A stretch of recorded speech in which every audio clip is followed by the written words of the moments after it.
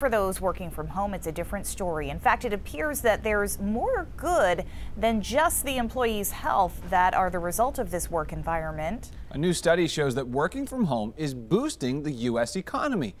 But not everybody is happy about this shift. Let's take a closer look. The work-at-home experiment forced by the COVID-19 pandemic has proven profitable, according to Bloomberg. New research shows that all work done at the kitchen table has boosted productivity in the U.S. economy by 5%. The results suggest that changes made during the pandemic, like adopting new technology, will continue to boost the economy in the future. But of course, not everyone gets to work from home. Frontline workers have some of the lowest paid jobs that cannot be done remotely. That means wealthier workers are overwhelmingly enjoying the benefits of working from home.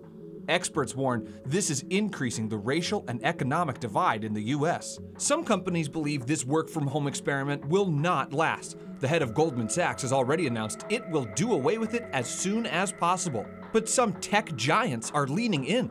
Facebook says the work-from-home model has opened up new pools of talent, while Twitter announced it will make working from home permanent. Experts predict it will have another side effect, reducing the fortunes of San Francisco. And that's your closer look.